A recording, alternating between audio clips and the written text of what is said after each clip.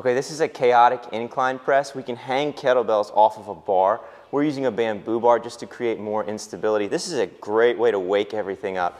The kettlebells are going to bounce around. It's going to create a chaotic pendulum wave.